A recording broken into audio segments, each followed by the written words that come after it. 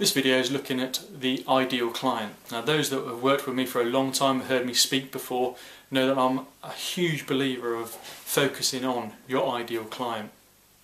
Who is it that you really want to work with? Who are your ideal customers that you want to get up in the morning and go and work with?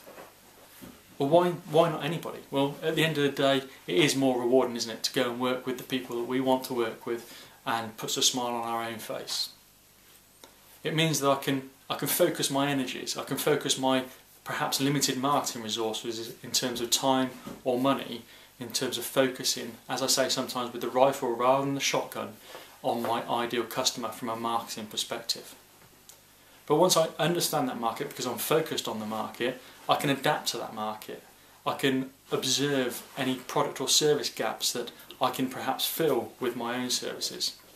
And that's mainly because I therefore then better understand the market, and I'm therefore to show greater empathy when I'm talking to my prospects, that I truly understand their business and they can engage with me.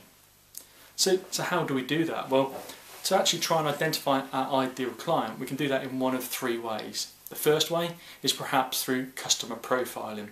Now, we profile our customer, it may be our top 20% of our existing customer base, or if I'm a new startup, I may then have a consideration about who my ideal client's going to be.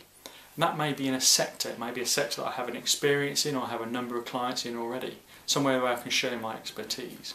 It might be the age of the business that I'm working with. You might want to work with startups or established growing businesses. It may be that you want to work within a particular location, maybe within X miles of your office, for example. Or you might want to work with particular size businesses. So we can profile our customers and then understand who we specifically want to target as our ideal client.